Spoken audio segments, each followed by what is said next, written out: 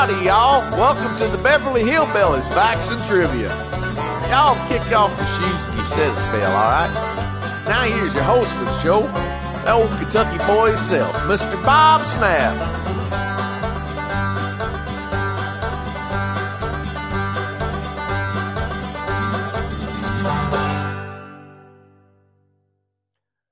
Hi, guys. Welcome to the Beverly Hillbillies Facts and Trivia. Appreciate you being here. Before we get started, please subscribe. Thank you very much. And I want to also let you know that yesterday's video was great. If I do say so myself, I hope you guys, if you didn't watch it, will go back today and watch it, because it was on Irene Ryan, who played Granny. It was her eulogy at her funeral. There was some more stuff in there, but man, what a job Paul Henning did on her eulogy. So if you would, check out yesterday's. But today is on Mr. Raymond Baily, who played Mr.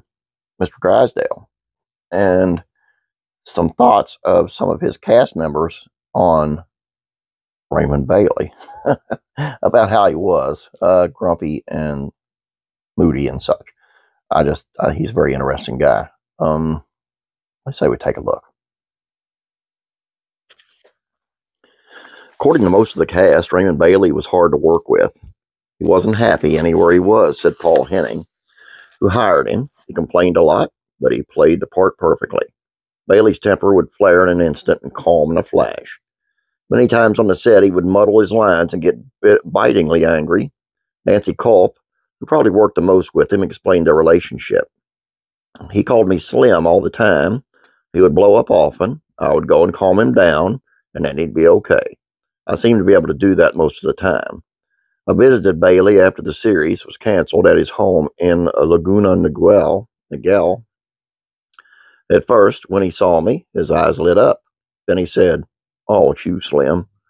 He liked me, but rarely showed it. And when I talked with him then, I remember we were out on the beach, and he was wondering why he wasn't getting any work, and nobody was coming to visit him. He talked for a half hour about negative things and griped about everything. God, he was aggravating.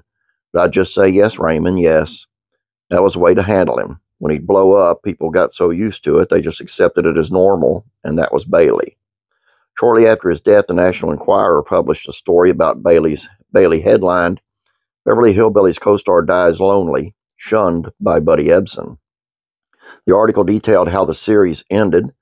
Ebsen did not offer Baily work in Barnaby Jones and said that this had made Baily extremely bitter in the last years after his success as Milburn Drysdale. He alienated himself from everybody, said Don Richardson, a press agent who worked with Baily. Sometimes people hated to be around him. He complained so much. Ebsen, however, found Baily entertaining. He was always good for a laugh.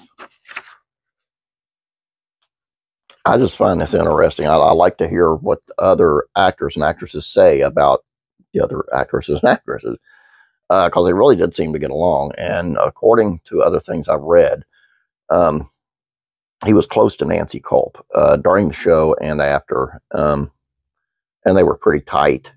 But it's nice to know, to get it from the horse's mouth, so to speak, and her view on it, herself.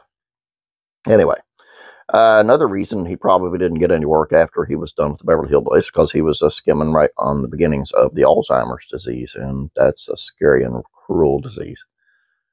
Hope you guys enjoyed this. Please don't forget about classic TV facts and trivia. Come on, guys, go on over there and check that out for me. I know there's some things over there you'll like.